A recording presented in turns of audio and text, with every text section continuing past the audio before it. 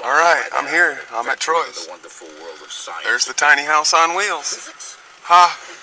How cool is that? I'm here. Sweet. Let's go see Troy. Alright, sun's off over here.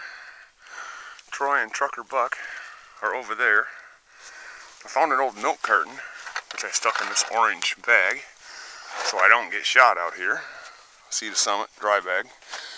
I found an old milk jug, and I put some acorns in it. I'm walking through the woods, shaking it, because I can't legally hunt in New York, since I live in Kentucky, without buying a, 3-day hunting license for $150 or something. So I just walking through the woods on this side of the swamp, making noise, heading toward the sun, and trying to scare the deer to them. And they're on the other side of the swamp, over there on that hill, up ahead here. So I'm just walking along, trying to make noise, trying to scare the deer their way. Why not? What the heck? Plus I get to sneak around and play in the woods.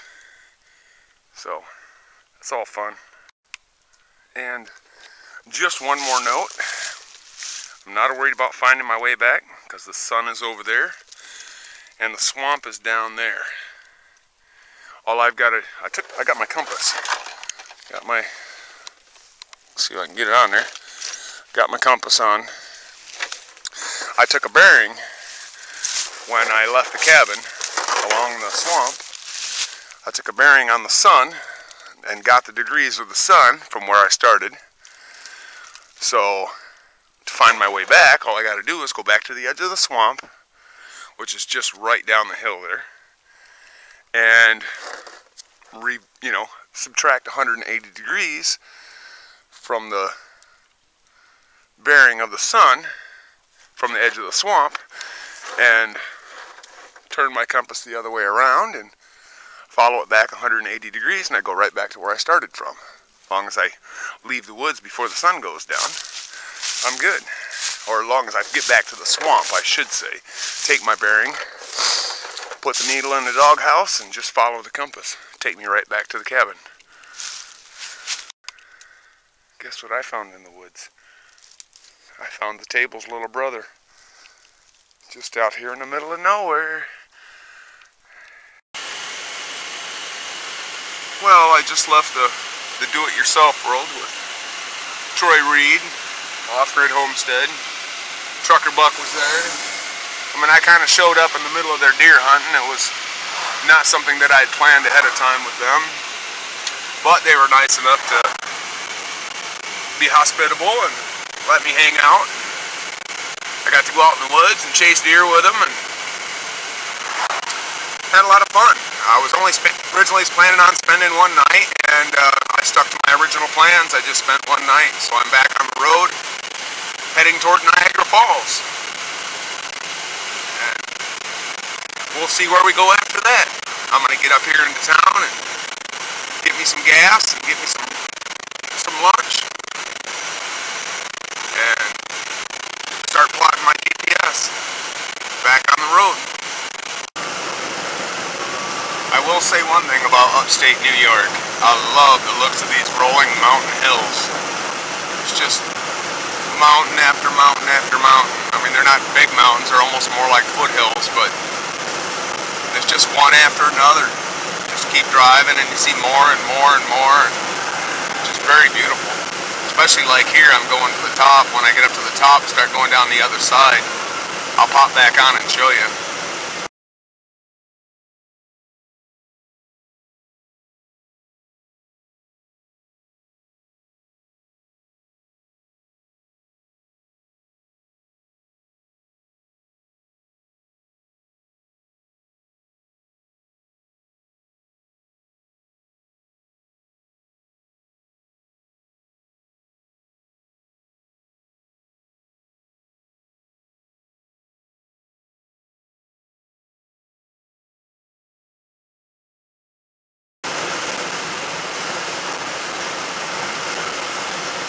It's not quite the perfect example, but you can see this big one up here, up ahead, big one off to the left. Very beautiful part of the country.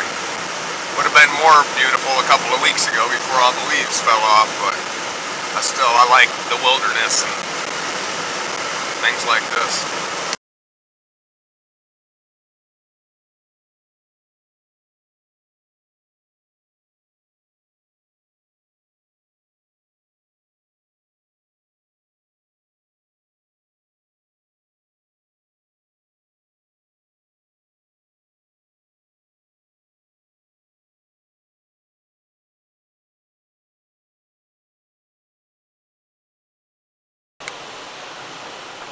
I didn't know how I was going to put the GoPro on the dash. I wanted to. So I thought, why not try Silly Putty? And it works. Silly Putty works pretty good.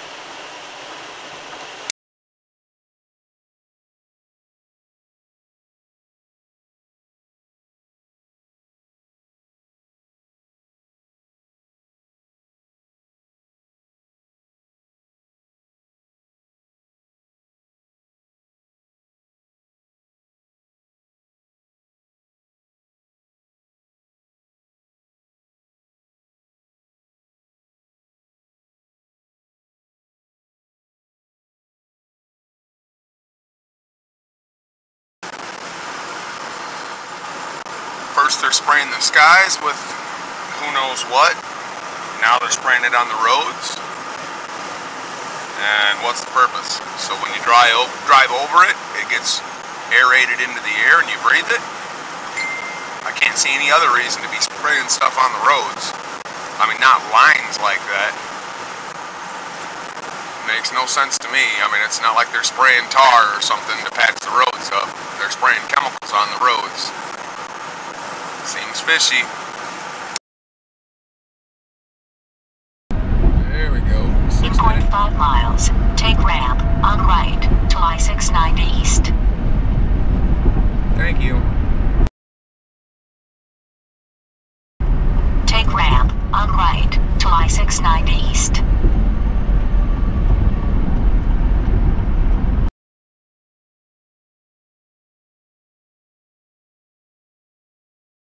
Continue 2.3 miles, then take exit 1617 on right to Route 635.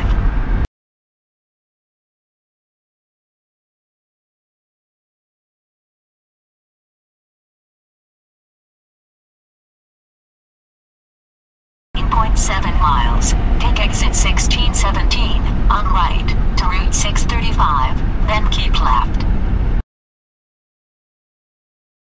Take exit 1617 on right to Route 635, then keep left. Keep left to Route 635, then keep right.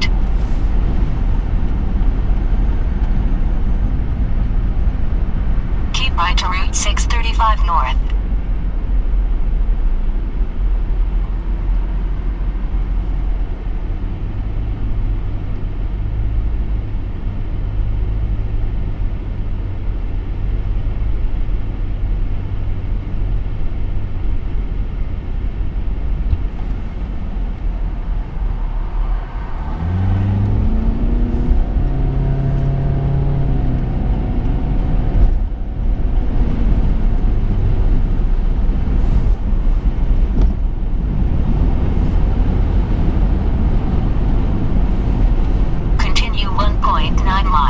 Then keep right on Carrier Parkway.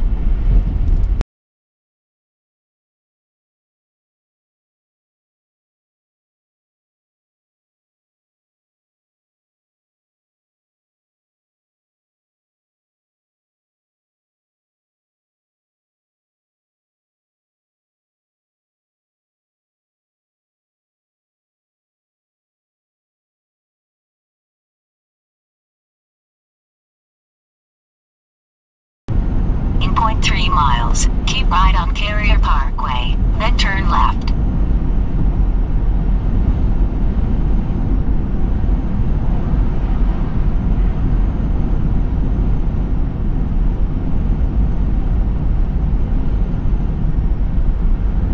Keep right on Carrier Parkway, then turn left.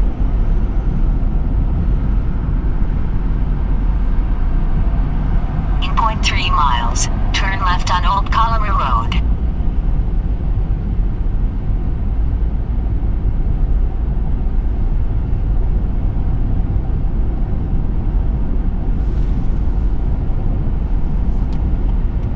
Turn left on Old Colony Road.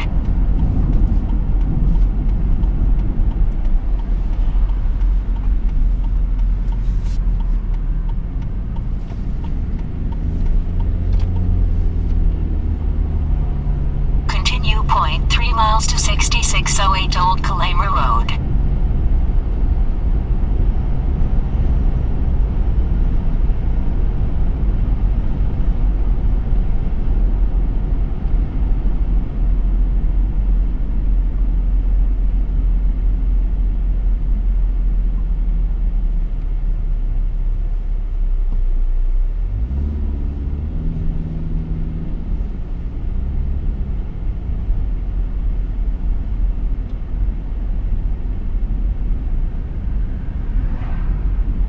Approaching 6608 Old Kalama Road, on right, then make a U-turn.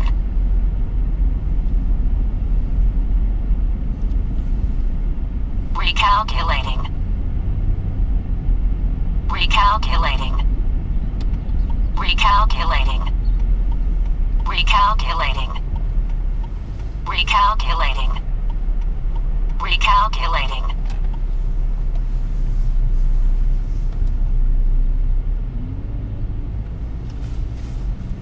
Please drive to highlighted route.